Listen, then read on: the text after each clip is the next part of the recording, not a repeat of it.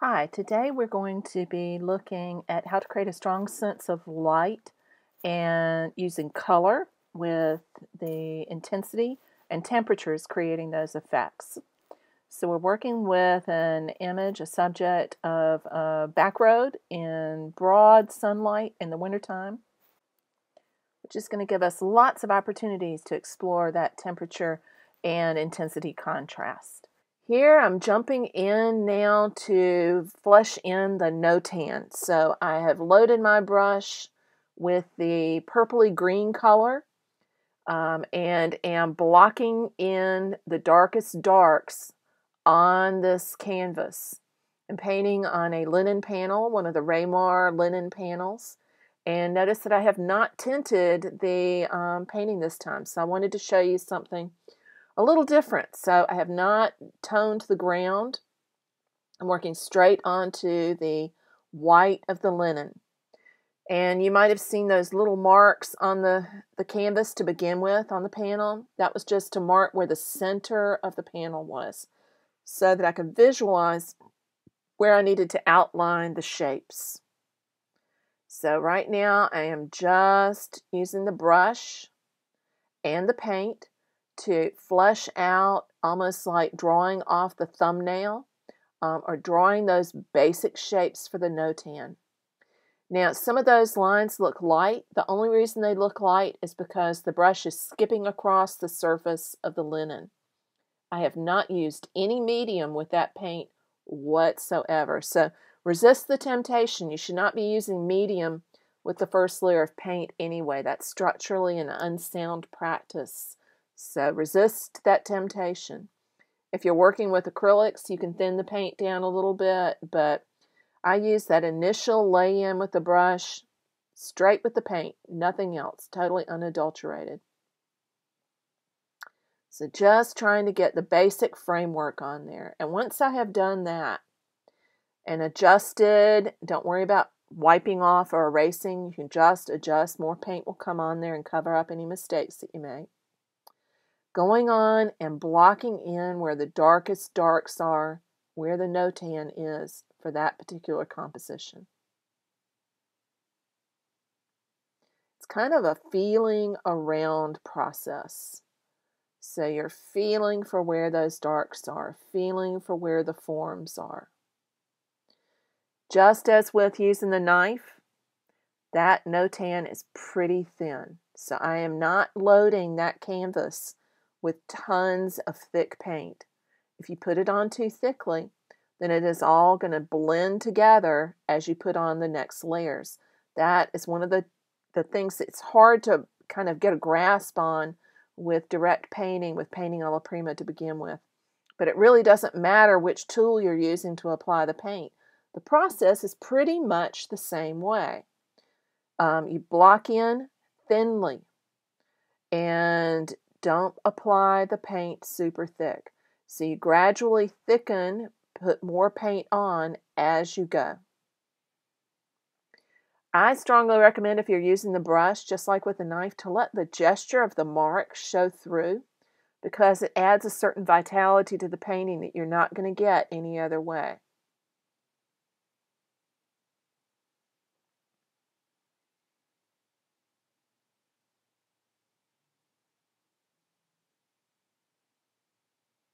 So you can see I'm gradually working out the shape. Think of it as sculpting. I think that's one of the better analogies that I've ever found for painting, that you really are shaping space with the knife or the brush. You are not drawing, you're shaping things. And it doesn't matter whether it's an abstract painting or a representational one. In either case, you are shaping form, you're shaping space. So now that I've got that right-hand side established, I'm going on and blocking in the left-hand side. Now, some of you might look at that photograph and think, but the trees have so much light value on them. And they do. Indeed, they do. But behind that, there are some strong darks. So I need to go on and figure out where they're going to be, just so I know where I need to apply paint later.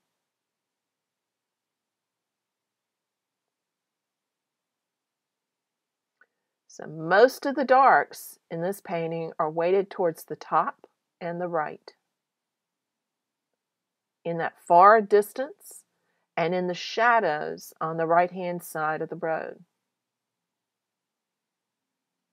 Once you have that main no-tan blocked in and you can see the basic pattern there, going to get just a little bit more on there, then you can start jumping in with the other colors. But don't be tempted to get everything else out before you've established those basic shapes.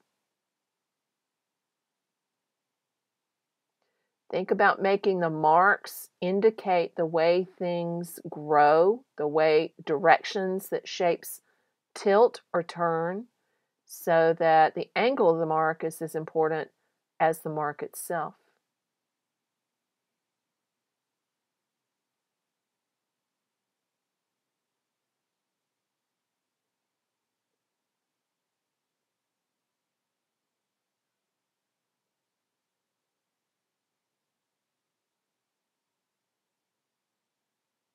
So one of the things I was interested in capturing there was the sort of sweeping growth patterns that pine trees have.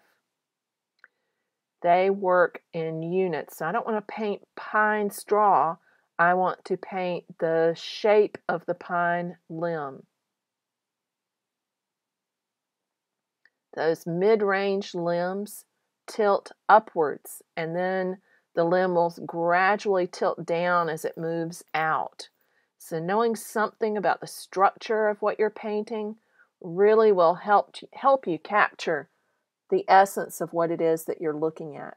Observation is not just about observing and making a mark. It's about observing a long time before you ever get to making the mark.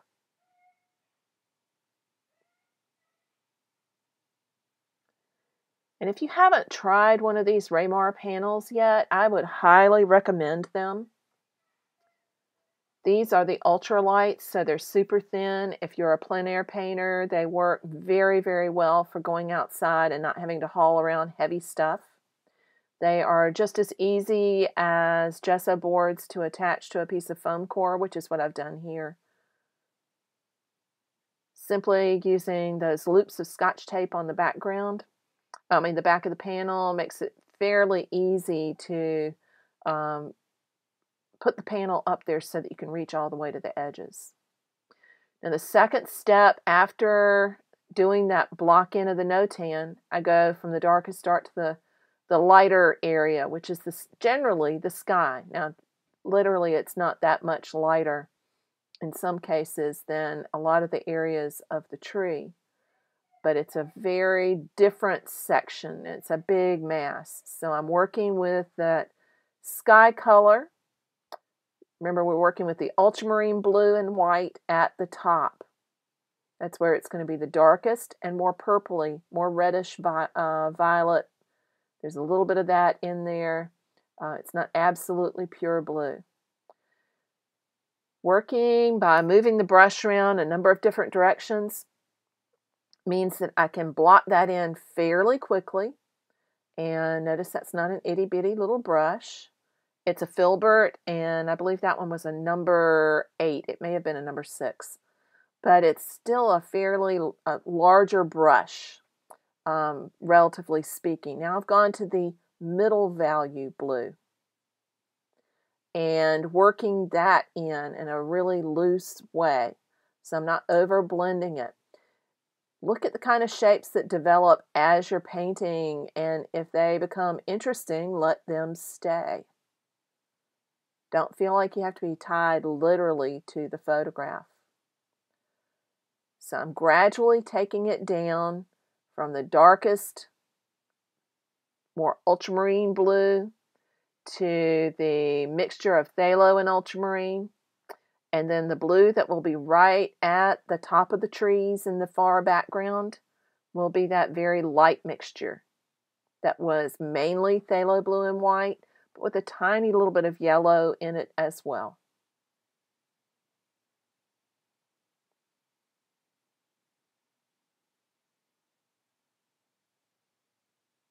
So the advantage of working with that big brush is that you're covering that territory very quickly.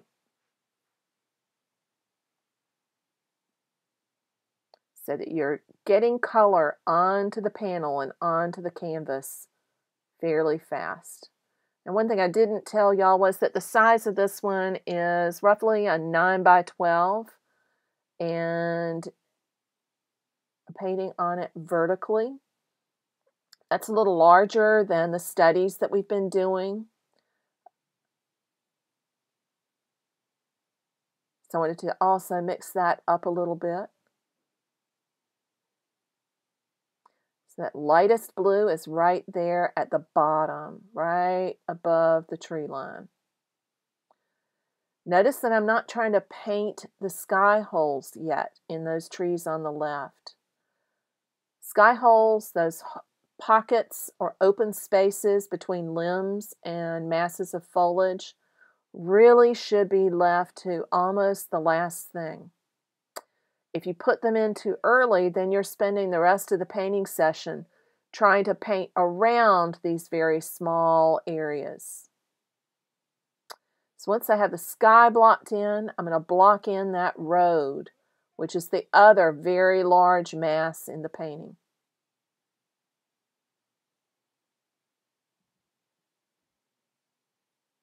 You can tweak and adjust as you go. So to adjust that edge where the far distant trees are meeting the sky, I can go back and tweak that just a little bit. So you can always go back and adjust those shapes as you need to while you're working.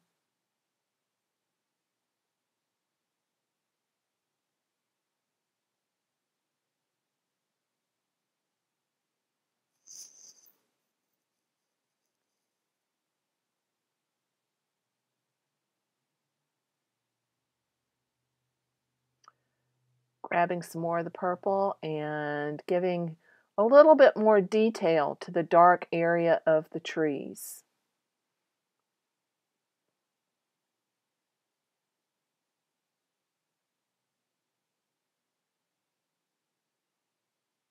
Again, still not the time to jump into fine detail.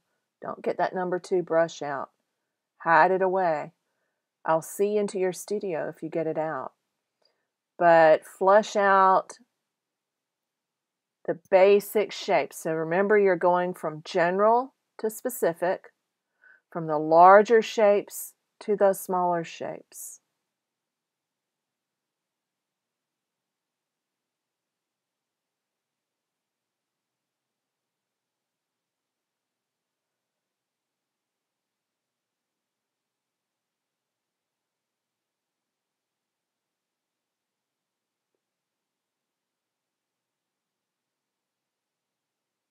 So now we have a little bit of the middle value green that is beginning to go into the darker areas behind the tree.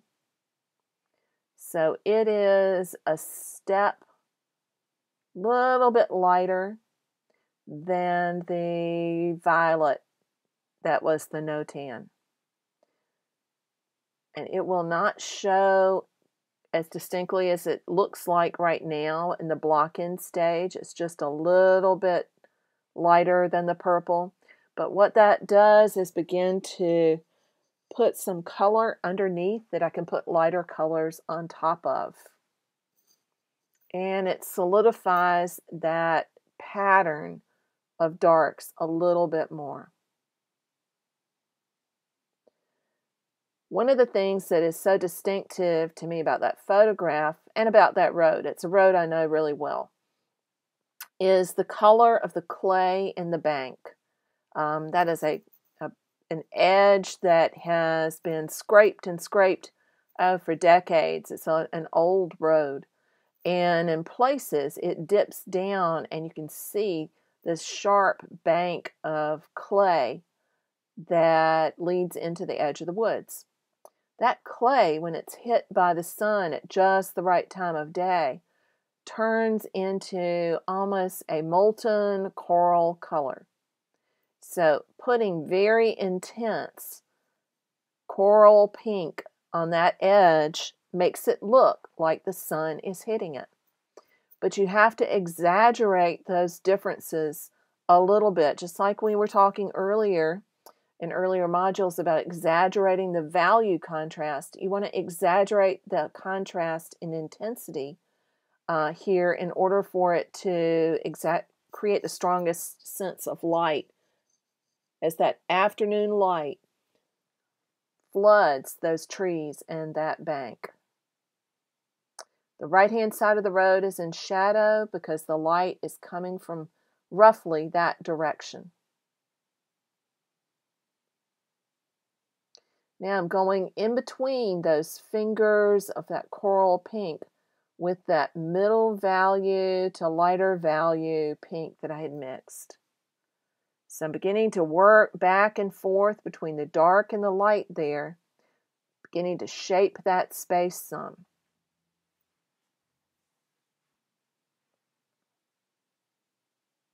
Again, think about the direction of the marks. That section has very strong linear patterns on it that are based on the shadow patterns that are thrown across the road. Remember, the sun is on the right-hand side, and the tall grasses on that right-hand side block the sunlight. There are a host of very small in comparison, small pine trees and a few stragglers on that right-hand side that make those thin shadows on the roadbed. So you want to make the marks of the brush go in the direction of those shadows. So here you see that lighter lavender color that I mixed up. That is the shadow color for the road. It's also going to play a role in the trunks of the trees. So I'm working on the big to the next to the big, on down to details. So notice I didn't jump right into little itty-bitty details. I'm dealing with a sort of middle range breaking up of those shapes and those spaces.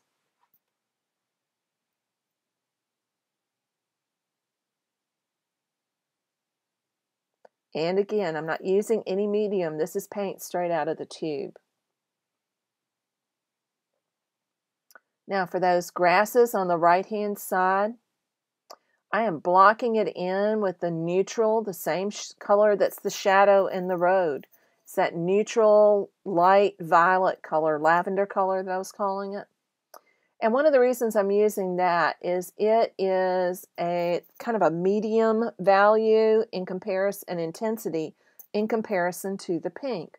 So to create the illusion that the light is hitting that bank of grasses on the right-hand side really strongly, I'm going to use a more neutral color against a very, very intense color.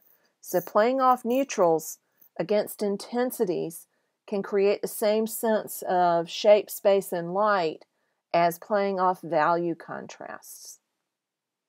That same neutral violet is now becoming the underlying color for the tree trunks, the trunks of the pines over on the left-hand side. Because going on top of that neutral value with a very intense neutral value, neutral color with a very intense color is going to create that same strong contrast that I was talking about.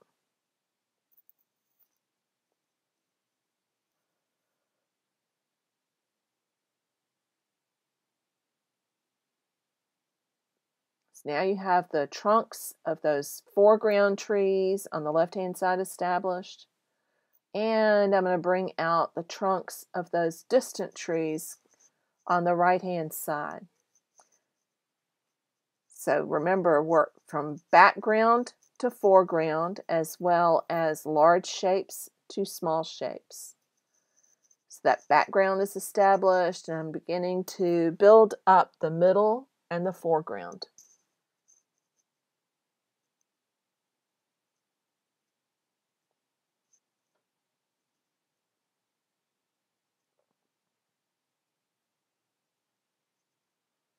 Laying in now some of the darker to medium values of the roadbed.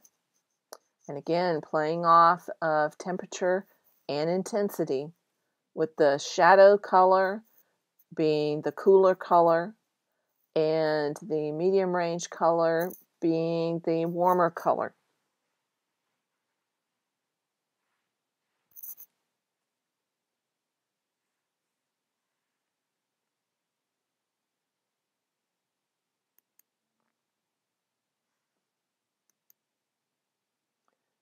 And here you can see where I'm adding some more of that middle range lavender to the shadow on the edge of the roadbed over on that right hand side. There is a long, sort of thin, middle range shadow on that side that you might not notice at first, but it parallels the darkest dark. And then it shoots out in these little thin fingers across the roadbed. In some ways, I think to me that's the most interesting part of that scene. I get fascinated by the shadows and the shadow patterns. Now, when you look at something that's that complex, you don't have to treat it literally. So that doesn't mean that you have to sit there and count how many fingers go across the roadbed. What's important is for you to think about what those shadows mean. They are the shadows of the trees on the right-hand side that you can't see. So they give the viewer some information about what the rest of that landscape and that landscape experience is without having to spell it out literally. So thinking about how you're treating them helps to sort of set the stage even more for the viewer on what it is that they're looking at. Now, in the background, in the farthest distance, you have a massive line of trees. That's a tree farm. Actually, it's a tree farm on the right and in the background. They are these large stands, mainly of pine trees. Logging is a big industry here in South Carolina and in that particular part of the county. Those trees grow really quickly, and when they're planted all in rows, and they have this sort of dense mass to them. But one of the things that's distinctive about pine trees is that when they're hit by sunlight, they go super, super warm. So to block in that sort of dense, thick mass of distant pines, those are baby pines, I need to have a warm green. So that's that light green that I mixed up. It's not super light, but maybe more the medium one that was on the bottom right-hand side. And I am blocking it into the distance to show where the light is falling on those dark green trees. Now the shadows in that kind of an area are going to remain purple, more purpley. Remember, this is wintertime, and that particular, it's actually late fall, early winter. The underlying tone in this particular landscape is that sort of purpley color. Taking that same green and blocking it in behind the pine stand on the left-hand side. Those pine trees on the left have grown naturally. They weren't planted. So they're not in rows. So they form this sort of independent mass of pine trees. And like so many trees, they lean in towards each other, almost like they were born at the same time, probably were. So that green goes on between the trunks of the trees and becomes the background. Also blending in some of the lighter green that I mixed up. That was the cinnabar green light and yellow ochre. There are lots of small trees behind those bigger trees, and you don't want to try to draw them, you just indicate them. Now I'm going into those shapes that I've just broken up with the green, and I'm adding that hot pink to it. Because remember, as I said, the pine needles look pink as they're hit by light. So that's not going to stay just like green. It needs to have that warmer and lighter value put on, lighter color put on top.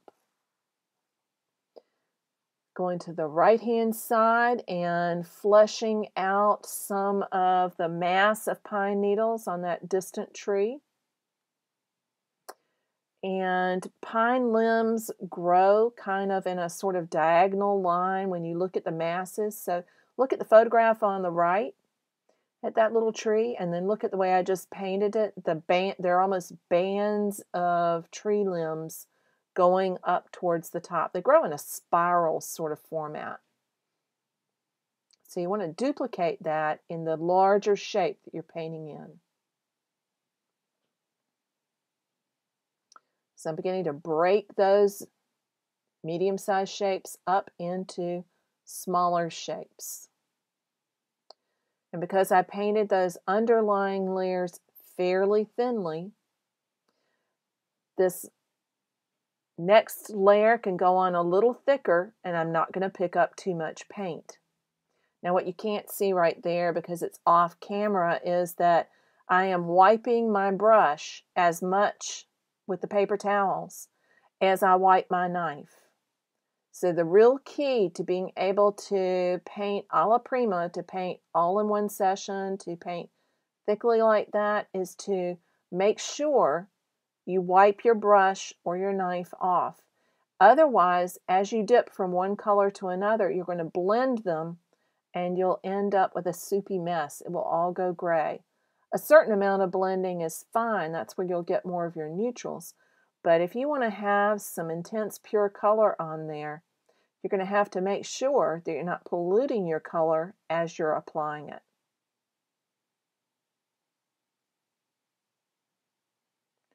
So now I'm going in and breaking up that mass of grass and shadow on the right to bring it up to some of the same level of detail as the other areas. So one of the things to remember is not to go into a pattern of working from left to right and going detail in one area and then moving to the next and doing all up to detailed level and then going on to the next. I am working from, again, general to specific. So I'm developing the whole painting at once, not one section at a time. When you do that, when you develop the whole thing at once, there is more unity in the painting than if you deal with just one section at a time. So now I'm going in and darkening up those shadows some because the foreground shadows are a little darker than the ones that are further away. So I've added some of the dark lavender that I had mixed up earlier. Remember, with the toric gray and the dioxazine purple.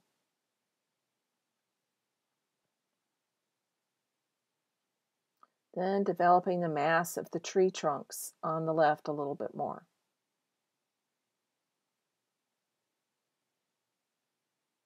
One of the other things to remember, besides working general to specific, background to foreground, is to think in terms of breaking those shapes up from dark to light. So the dark colors go down first and then the light. So here you see me taking that coral, the most coral pinky one that was on the left-hand side in the row of 3 pinks. And I'm applying that to the trunks of the trees to indicate where the light was hitting. It won't go all the way from top to bottom because that's not how light strikes surfaces. The color changes, if you look closely, as you go from top to bottom. So look for those patterns of color. Remember to wipe the brush so that you keep some pure color. If it blends more than you want it to, you can always go back in and add some more pure color in. And also watch as I start to develop those tree limbs and twigs. You don't want to try to paint twigs from the get-go. If you do that, you're going to end up with a mass of little spider lines and no big strong shapes to pull the whole thing together. So I will not begin to flesh out tree limbs on those foreground trees until almost the end of the painting.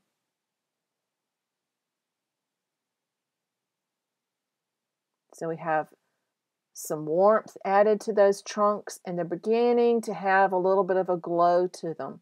They're still not as light as they're going to be in the end. Right now we've developed most of the painting up to kind of the middle value range. There are no real super lights in the foreground yet. We're going to get those in just a few minutes.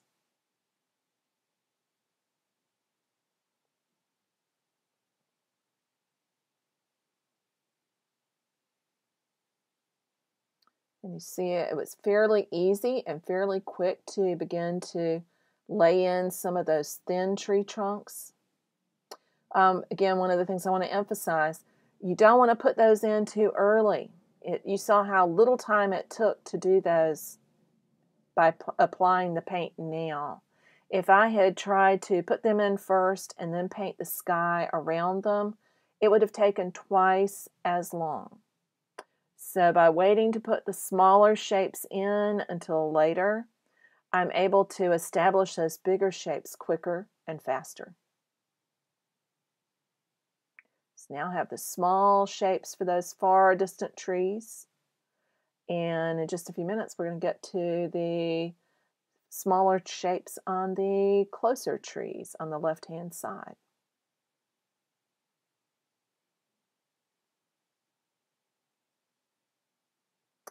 Because of where they are in space, those distant trees are catching the light just like the trees on the left. So just as with the trees on the left, I have loaded the brush with that coral pink and am putting it onto roughly the middle third of the tree trunks. Up underneath the mass of foliage on the pine tree, it's still going to be pretty dark. If you look back at the photo again, you can see that it's more of a dark purple right there. So I'm not going to take the pink all the way up. It only goes up to about the first third because of the angle of the light there. Make sure that you watch for that.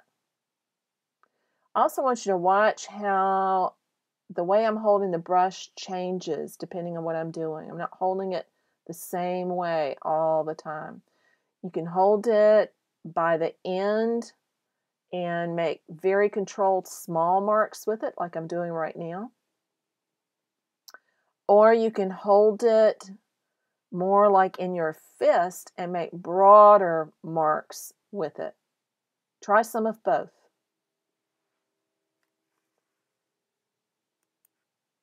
Above all, you want to remember that you're not drawing with a pencil. The brush is not a pencil. So be sure not to hold it like a pencil and don't write with it. Now we've begun to really build up a sense of space here and a sense of light and illumination. And where you decide to stop on the development of your painting really is up to you. You can leave it with a certain level of abstraction, or you can keep breaking down those larger shapes into smaller shapes to add more detail. That becomes completely up to you. So you decide in the end how abstract or how representational you want your painting to be by how much of the smaller shapes you choose to include in the painting.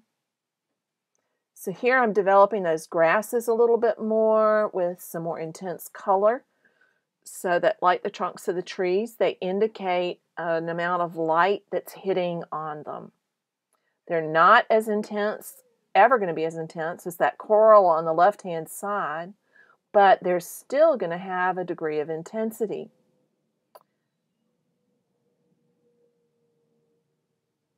And here is the middle value of the lavender that I mixed. breaking up that dark purple some.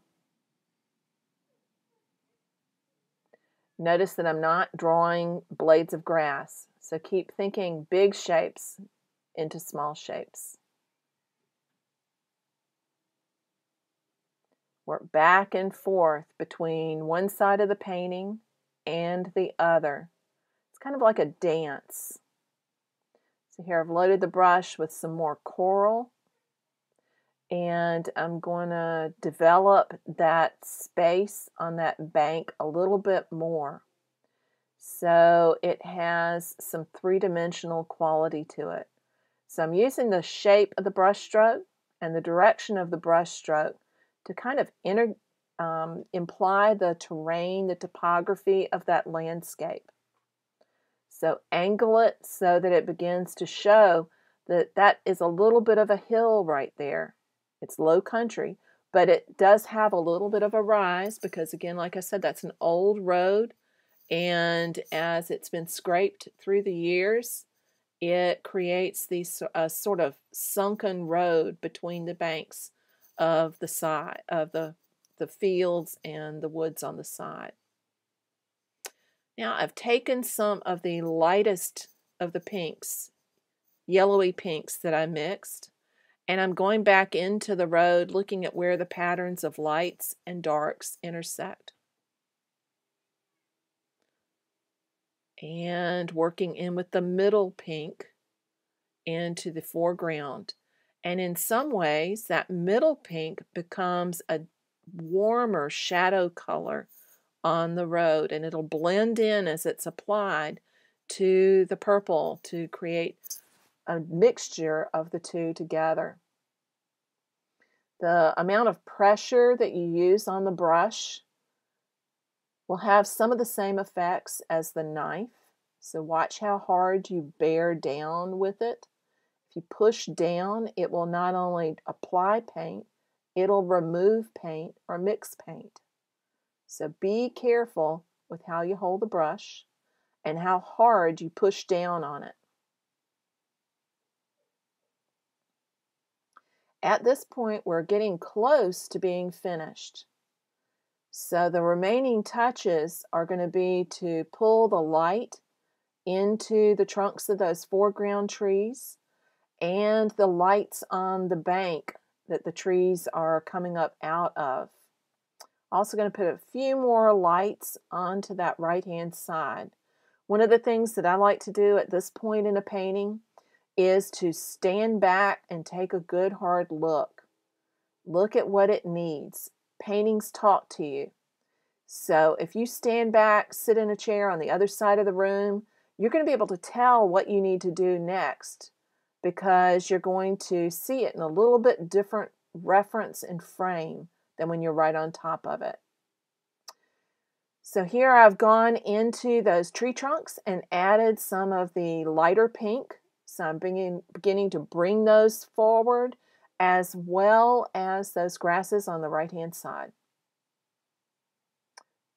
I have added some more of the sort of fiery coral color to the pine needles in those left-hand trees, and bringing a little bit of it into the distant background trees just to tone the green down a little bit. One of the things I noticed when I stood back was that that green was still too intense in that distant area of the painting. Since that it's not really super deep space because that's not that far away, but it is the furthest thing away in the painting. So it needed to be warmed up a little bit and lightened up a little bit. So again, you'll see those things more clearly if you stand back and look. It's just as important to look while you're painting as it is to actively paint. So I'm working between those distant trees and bringing that shape of the background trees a little bit more into resolution. At the same time, that also shapes the top of that mass of grass on the right-hand side. And one of the other things I realized was that I needed to look at the shadow space of that distant section of trees and make it a little bit more distinct. So I've actually taken a little bit more purple down into that shadow section. And working into the edge of those grasses. You can also go back in and refine the edges of shapes. Edges are very, very, very important. Super, super important.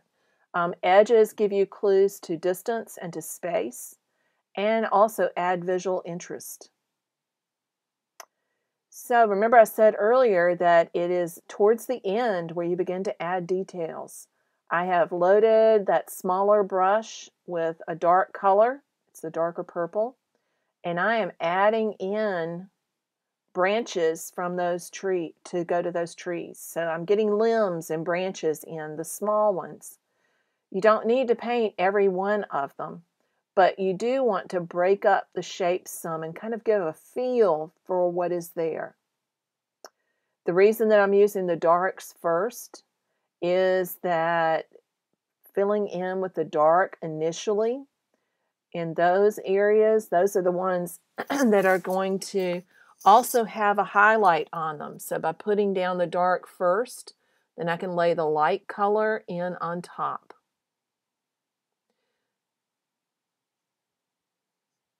So again, after every stroke, I'm wiping that brush to keep the paint from mixing too much. And bearing down a little harder so that as I stroke the dark color on, it pushes some of the other color away.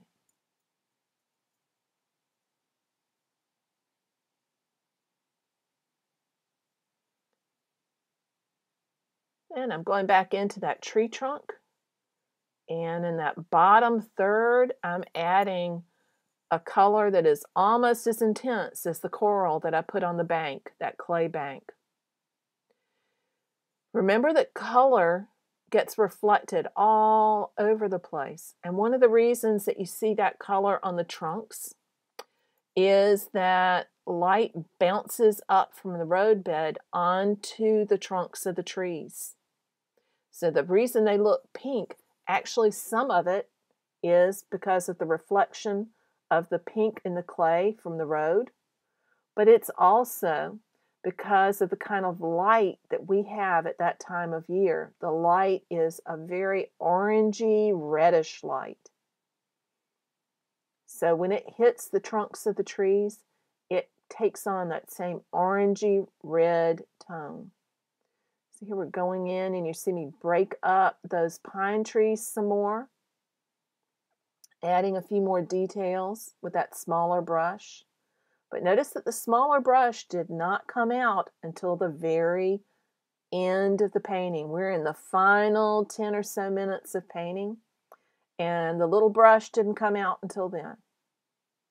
Now, I don't have 5 little brushes that I'm working with there. I'm working with 1 or 2. And in between, hammering this home, in between, I'm wiping it off with paper towels. So I am wiping as much as I'm painting because that is the only way to keep from smearing paint everywhere. So we are down to the final strokes here. And those last touches of paint will be to the limbs and the trunks of the trees, making sure, double checking shadow masses and highlights. There I was darkening back in some of the distant limbs of the pine trees, making sure that the shadow to light contrasts are working. So constantly gauging back and forth between dark and light, dull and intense, and warm and cool.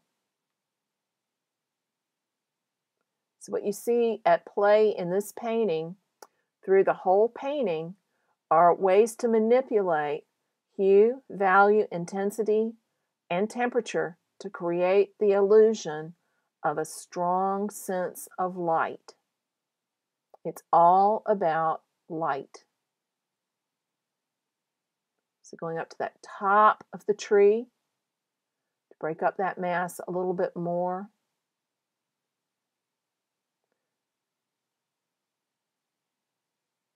Because the underside of the branches of the trees will catch, and the top part is going to catch the light.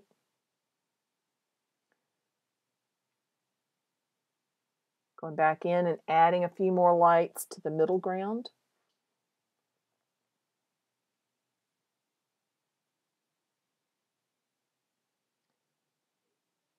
And then making sure those tree trunks really have the feeling of warm sun hitting them.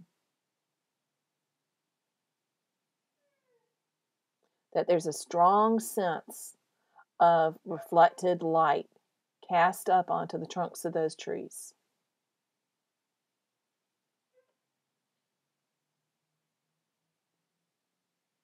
If you need to, you can go back in and add additional values as necessary. So what you see I'm doing here is I'm going back into those trees, and where there's too much dark showing or too sudden a jump from dark to light in the base of the tree trunks, I'm adding some more of that sort of middle toned lavender and breaking up and indicating some more distant thin trees in there as well.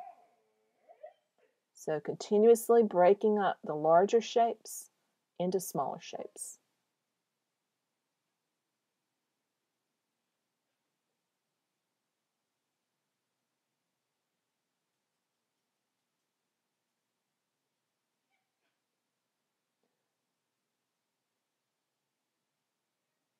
Again, you want to stand back, take a good long look. Pause, sit across the room. Here is the final painting, and you get that sense of winter, early fall, late fall, early winter light striking the pines as the low-angled sun hits them. So the title of this one is Winter Pines Back Road. Back roads are fun to paint because of those strong reflective qualities. And I hope that you have a little better understanding from this demo on how to play with using temperature and intensity to create that strong sense of light. Happy painting!